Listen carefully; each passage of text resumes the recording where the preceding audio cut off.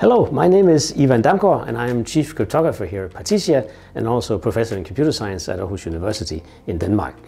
I'm here today to tell you about multi-party computation, what that is and how we do it. And I think we should start with an example. So let's say we have a bunch of people in the same line of business and they're interested in figuring out what is the average of our salaries. Right, that could be an interesting thing to know. Am I earning much less than the average of what people earn in this line of business? But obviously there's also some privacy concerns, right? I mean, it's not clear everybody wants to just reveal to everybody else how much they're making. But fortunately, that's not necessary. We can just use multi-party computation and this will solve the problem. Let's say we have 4 people. I call them P1 up to P4 here. And let's say that they have salaries, A, B, C, and D. So A, B, C, and D are numbers. And then what the first guy does, for instance, is he's going to select 4 random numbers. So let's call them A1 up to A4. And these are randomly chosen, except that this condition that they have to sum together to the salary of the first guy. And then what you do is that you give, let's say, the 4th number here privately to this guy, the fourth guy in this game here. And you give the 3rd number to the 3rd guy and the 2nd number to the 2nd guy, and you keep the last number to yourself. And the first important thing to notice here is that even one guy, say the 4th guy here, even if he gets something from P1, he learns nothing from that about P1's salary because that's just a random number, and from his point of view, the other numbers could be absolutely anything. And then all the other guys do exactly the same thing. So the 2nd guy will choose his numbers, B1 up to B4. I'm just going to take the time to write them all. For the 3rd guy and the 4th guy.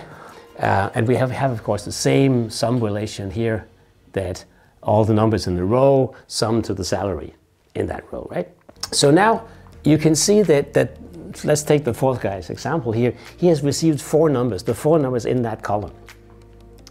So we're going to ask this guy to please take all the numbers that you received and add them together.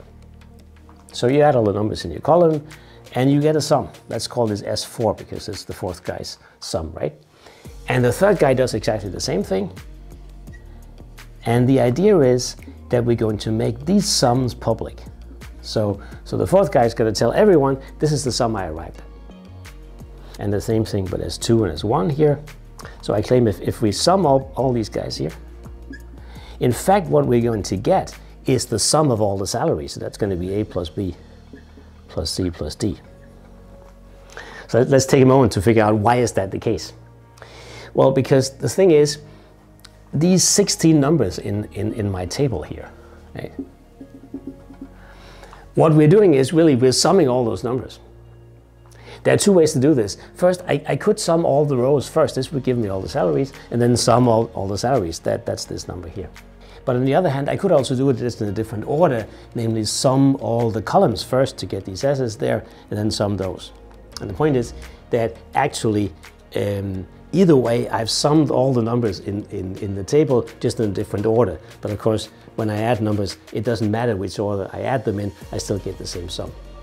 So this gives us all the sum of the salaries. Now we can all divide by 4, of course, and get the average.